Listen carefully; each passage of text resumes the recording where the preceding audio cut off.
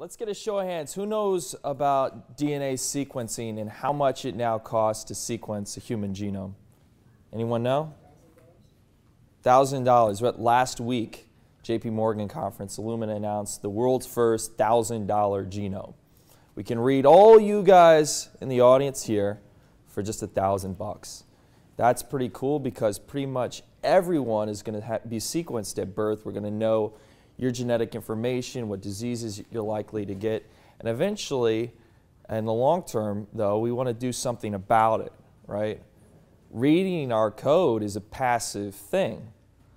I'm about to teach you an active thing, how to go from code that you read in nature to actually writing code and making things. So, who knows about 3D printing? Everybody? Okay. MakerBot. You can make all sorts of interesting plastic things, anything that you want, any idea that you have in your head, you can make it into a tangible, physical reality by pressing a button. That's cool. But what about, all these trees on the street? What about everybody here? What about the plants outside? What about every living thing on the creature? If we want to make that, how can we make it? That's what this talk is about. How can we go from an idea, an inspiration, to a physical, real, living product, right? So I invented a technology as a graduate student in electrical engineering called DNA laser printing. It's a means of making DNA for the same cost as reading DNA. The end of this talk, I don't know how much time I have. Anybody want to tell me? An hour. An hour, wow, okay. I'm going to give you some technical details about how it works and show you some videos of the machines as they're running. So I'll give you a tour of my factory in San Francisco. But first, I want to get you excited about the applications of DNA laser printing and the access to free or nearly free biological bits. When I show you bits here are the transistors that hold the bits in an iPhone, probably not a lot of people get excited about the idea of transistors. Who gets psyched about transistors? A couple people. Who gets excited about Uber and the other apps that are running on their phone? Probably pretty much everyone, because everybody loves the apps, what you can do with the technology, not necessarily the details of how that technology works. What I'm going to show you today is that you don't need to have a PhD in biology to be a genetic programmer, to code life. I'll show you how to use basic, simple visual tools to take pure imagination and make it real, how we've already done that before. So I want to introduce you to an idea I came up with called Creature Creator. Creature Creator is the idea that anyone in the world can become a biological engineer and program life. So if you want to do it, how do you do it, and what's the paradigm for doing it? Well, have an idea, be creative. That's the most difficult thing because most people aren't. Have something that you want. So recently, we started a new company called Glowing Plant. I invested about $10,000 in it. We shot a video, did a little underground marketing campaign. We did $500,000 in 6 weeks from a simple video. We've done over $1 million already in sales. This is just imagination and then making money and then using that money to make it real. So when you want to make a new creature, have the idea, use software to find DNA, maybe in nature, manipulate it, change it, come up with several possibilities, print them all out, put them into something similar to the creature you want to create, express them, transform them, and then do it again and do it again. So this was the glowing plant. Did anyone buy one? can still buy it now, $40 for seeds, $150 for glowing roses. glowingplant.com, right? So I wish maybe I'll show you the video at the end of this, but you know, it's a pretty powerful thing. I think me and my Israeli friend Omri were walking around, and we just were walking down the street one day, and we said, wow, like look at all these trees. Look at this wall of ivy, the massive amount of surface area occupied by these plants. And then look at all these big, you know, wasteful street lamps, right? There's so much energy density in these living things, way more than in batteries, that we should harness that energy captured from the sun and turn that into something useful. And of course, we've all seen the movie Avatar and seen how cool that is, right? So plants have been around a long time. Life itself has been around on this planet for about 3 billion years, right? But plants have never glowed in all those billions of years, right? We fixed that. This is the world's first glowing plant. How does it glow? Well, it runs this piece of software here.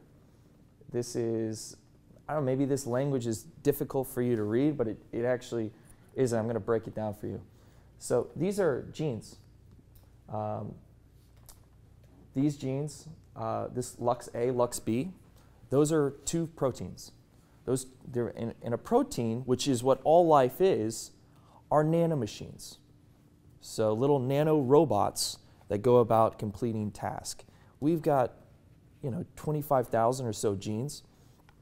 And so we have tens of thousands of these little nanomachines running inside of us as a coordinated symphony, doing very complicated but very interesting things. So I'll tell you about these particular nanomachines. So Lux A, Lux B, these 2 little nanomachines, they link up. They basically form like a, I don't know, like a crab claw type device like this. Cuts like this, and runs, you know, like that. This Lux C, Lux D, Lux E forms a chemical. So Lux A, Lux B form what's called luciferase, which is the enzyme that does this clippy action. Lux C, Lux D, Lux E produce a small molecule called luciferin, right? So that's why people call this the devil plant, at least the environmental people, right? So by clipping, by the luciferase clipping the luciferin, you're able to get light emission.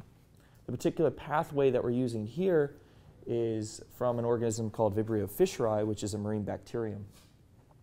There's flagellates as well in the ocean, and maybe you've seen some recent photos on the internet, but if you put your hand in the water, you stir it up, sometimes you can see the luminescence, right? Those are where these genes came from. Also, fireflies glow very brightly, right? And we're also looking at taking those genes and also expressing them. But this right here is just Vibrio fischeri, and running this plasmid.